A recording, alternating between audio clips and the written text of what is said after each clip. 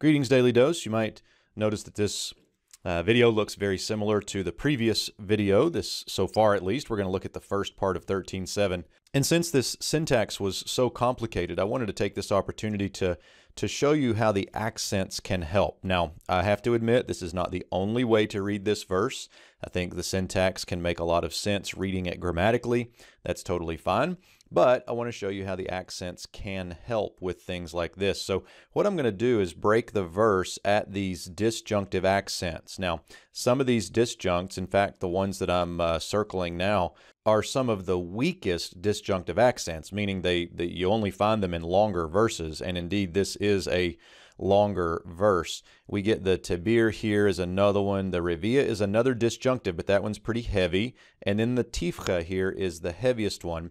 And what I hope to show you is how we come down and pick up this prepositional phrase related to the verb and not related to something here previous to it. And the accents can help with that, especially with this tifcha. So if we break the verse up, we get something that looks a little bit like this. Now, I've indented these a little bit, and what you can see here is we have this big noun phrase that we had previously marked off in the video. Your brother, the son of your mother. Conjunctive accent here runs these together. Or your son or your daughter. Then we get the geresh right there that gives us another break in the verse. Or the wife of your bosom, the wife you embrace. And then here's our revia. This is a bigger accent break, but we get next an or, another or. So we've got to keep this noun phrase together. So I'm going to stop there. I think you can see how that has worked out. And then grammatically, we get the relative clause that refers back to this friend, the friend who is as your own soul, so a close friend. And notice all of this is subordinate to the verb, and we haven't come back to this prepositional phrase yet. But notice the tifcha right here, this tifcha right here.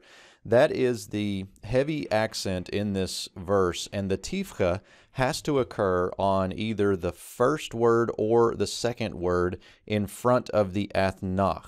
And so notice here, because the prepositional phrase here is linked previously up to the verb, we get the tifcha then on the second word in front of the athnach. So we wouldn't say, who is as your soul in secret, and lump all this together. Rather, we get something that looks like this, where in secret actually refers back here to the verb. So if any of these people entice you in secret, saying, and then we're going to get the rest of it. So a little bit of a bonus video there today, a little bit longer, but I wanted to show you how those accents can be helpful. Not required, but can be helpful.